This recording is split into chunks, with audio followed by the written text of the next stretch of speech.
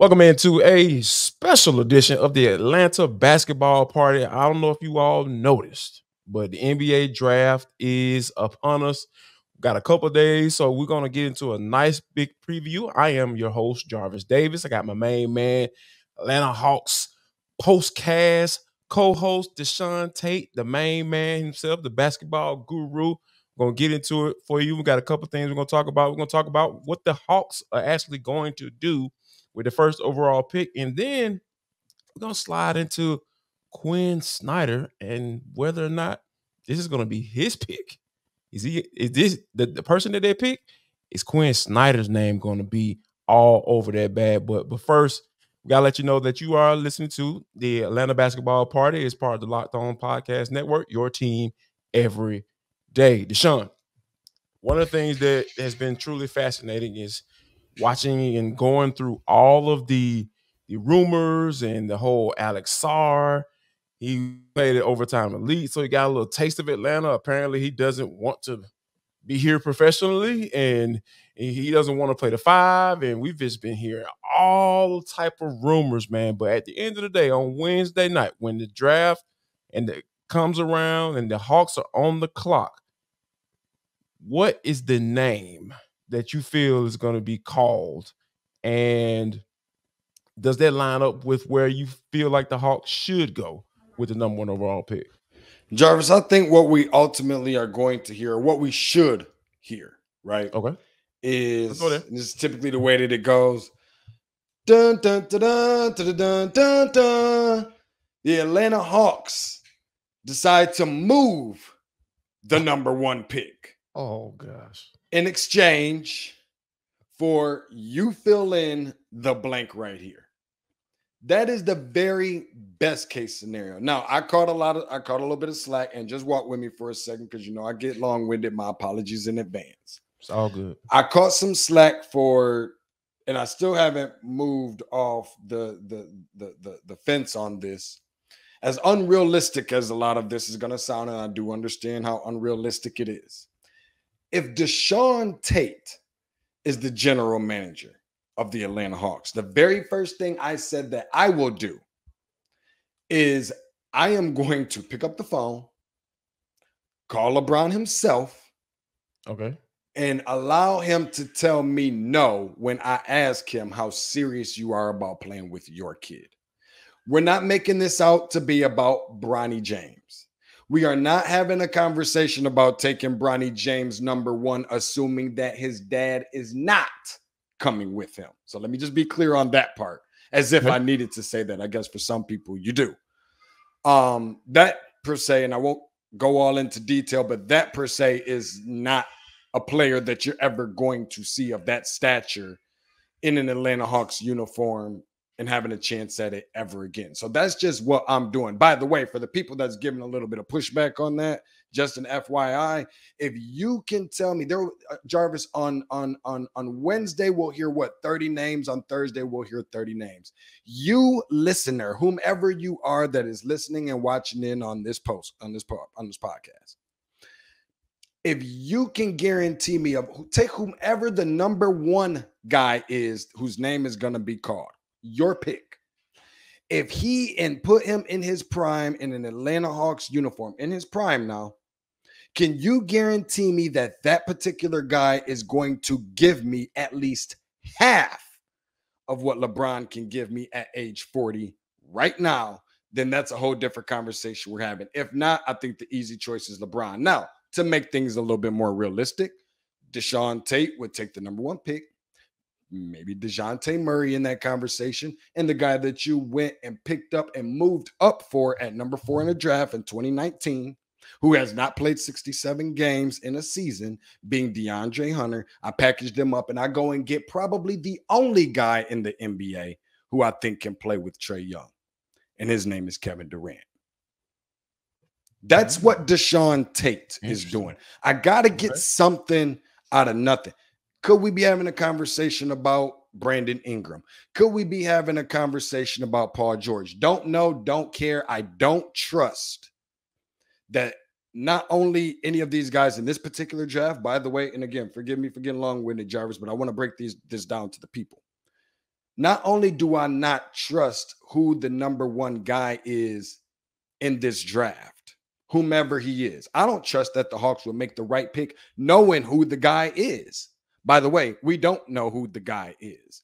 So I think there's a couple different layers to this onion. We're going to hear a lot of more rumors in between now and then. I don't feel comfortable in making the pick. If you ask me who's the number one guy and you had to make a pick, I don't feel comfortable in making the pick. I'm sorry, because I don't know who the guy is, and I don't trust that they're going to make the right decision. Wow. That's a lot to unpack right there. I'm sorry. I apologize. But I had to get some stuff off my chest. It's been a little while. But I mean, I'm with you when you talk about not trusting them to make the right pick, because we've talked about it on Atlanta Sports Party, whatever party you talk about when you watching. If you listen to Locked On Sports Atlanta, you understand that I don't trust Landry Fields. I don't trust him at all. And because one, he's inexperienced, in being a general manager, and two, I don't think he's really running his team. Like anytime somebody has to come out and say or be asked, do you have the final to say? That's enough in making the pick and making the decisions with his team. You don't. If you have to answer that question, that means you don't, in my eyes. Like that's how I just view this whole thing. But I think that, this draft is interesting from the standpoint of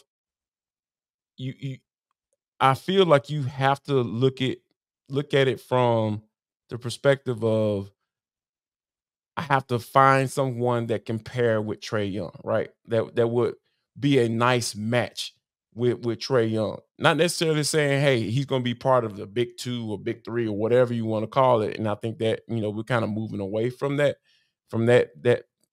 team building style, right? But I think overall, you have to look at somebody that can pair easily with, Trae. With that being said, I feel like Alex Sarr would be ideally, just from measurables, what he can do well in his rookie season. I feel like defensively, he might be able to give you a lot more than what Clint Capella can give you at this point in his career. So I feel like, having that pick and roll piece can really help this team go a long way right now and towards into the future. But I feel like, man, to be honest with you, I really feel like the Hawks are in a space now where, just given the rumors we've been hearing about Alex Sarr and how he doesn't want to play with the Hawks because he wants to play the 4 spot, and we understand what Jalen Johnson brings to the table. If he's healthy, that's pretty much going to be his position, going forward, just from a floor stretching standpoint, and just being able to, get as many threes up as Quinn Snyder wants him to get up. So the more and more I think about it, I feel like Zaccharie Risacher is going to be the pick, and I feel like Quinn Snyder is going to have his hands all over that one, man. Yeah,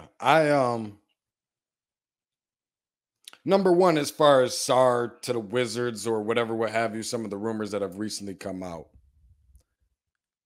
from my understanding, is that it's not as much about not wanting to be a Hawk as much as it is about that he wants to be a Wizard. And again, for whatever reasons that may be, I just don't want to mislead the people. But the reality is that the way that looks, no matter how you shape it, mold it, form it, whatever, that means not in an Atlanta Hawks uniform at the end of the day. No matter how you look at that. Slice it and dice it however you want.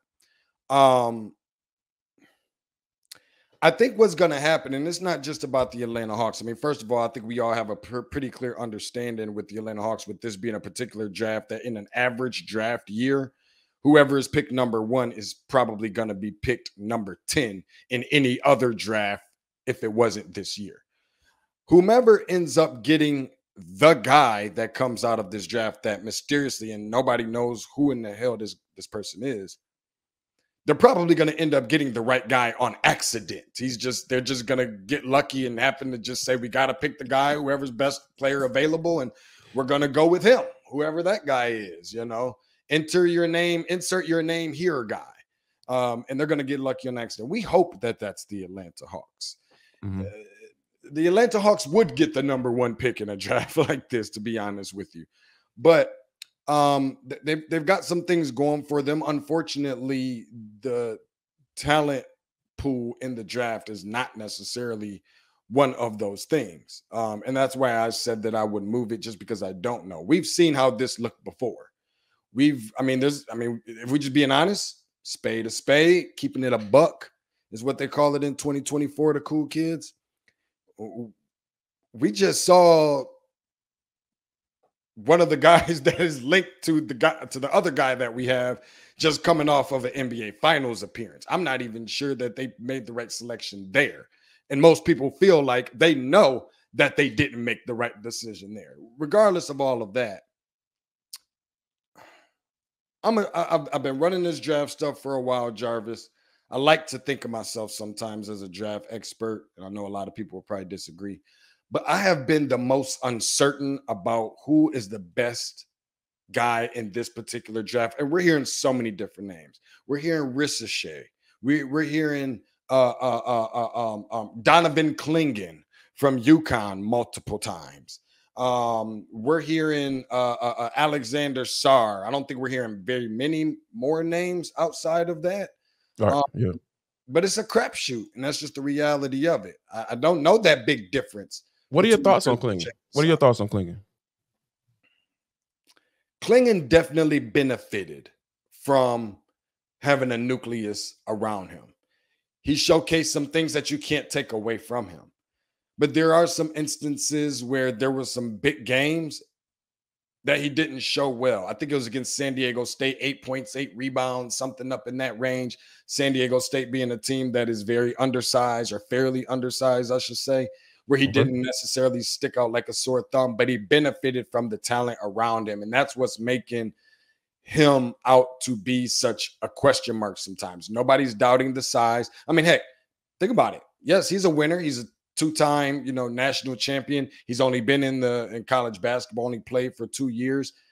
But when he played in that national championship game against Zach Edey, it was very, very clear as to who the guy was. And obviously nobody's talking about taking Zach Edey number 1, unless we are. I'm not sure that we haven't even got to that point yet, but we're going to hear so many rumors, Jarvis, between now and then. I know it sounds crazy. I like Clingan, but I'm not in love with Clingan. I have a really good feeling that this is either going to be fool's gold for all the potential that we thought that he would come out with at UConn, or this is going to be a time where it's like he didn't have a chance to showcase what he could really do. This is why he should have been taken number 1.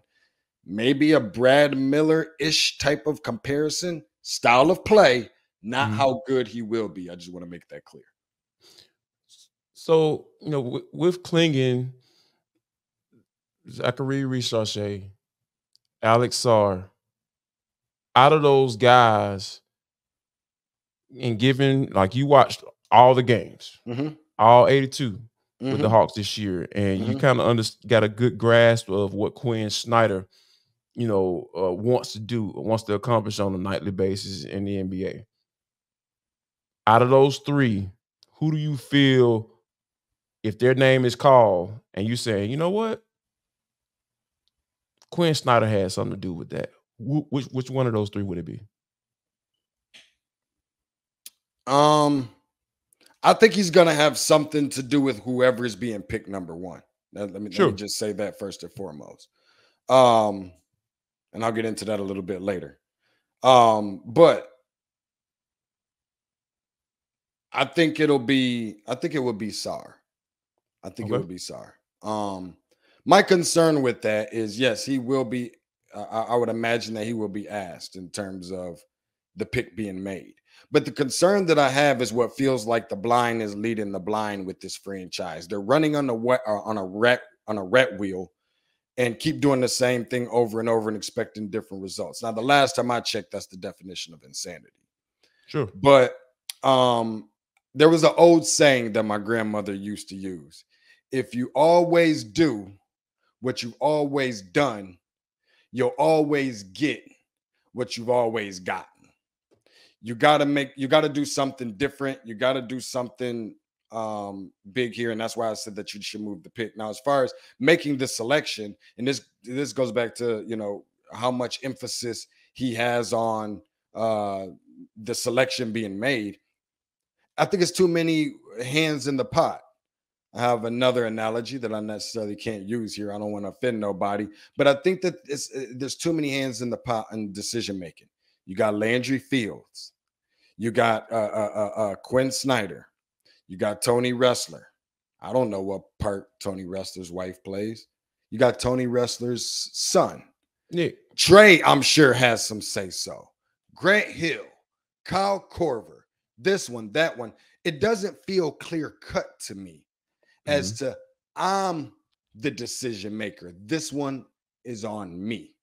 I know what they say and I know what sounds good, but just like you alluded to earlier, when you have to be asked, and that's going to be a big question that's going to be asked as to whose decision was it, I just don't feel good because I don't feel like there's a leader in the front office per se. And I don't feel good at all from a vocal and emotional leadership standpoint in that locker room either, if I'm just being honest. Yeah, man. I think I'm smelling what you're putting down because, like I said, I don't trust the brass because of all the names you just mentioned.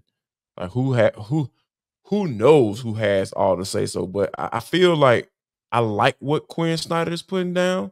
I mean, there's obviously some things that I don't necessarily agree with from a philosophy standpoint about putting up threes, and you know, if they don't fall in, then what? You know, just keep shooting. you know, the Boston Celtics almost shot themselves out of a world championship because of that, right? You know, taking all these difficult shots and everything like that. So I'll be interested to see how it all goes down on Wednesday. We'll be right there with you. As soon as the Hawks make the pick, Deshaun and myself, we will be going live right after the Hawks make the pick. So you can imagine what the response will be. So we hope that you guys will be there, right there with us, as we get ready to get this thing popping off. And we want to thank you for listening to the Atlanta Basketball Party right here on Locked On Sports Atlanta. We're free and available wherever you download your podcast. And wherever you download your podcast, make sure you leave us a 5-star review. Really appreciate that from you in advance. My name is Jarvis Davis. He is Deshaun Tate. And we'll see you Wednesday night right after the Hawks pick.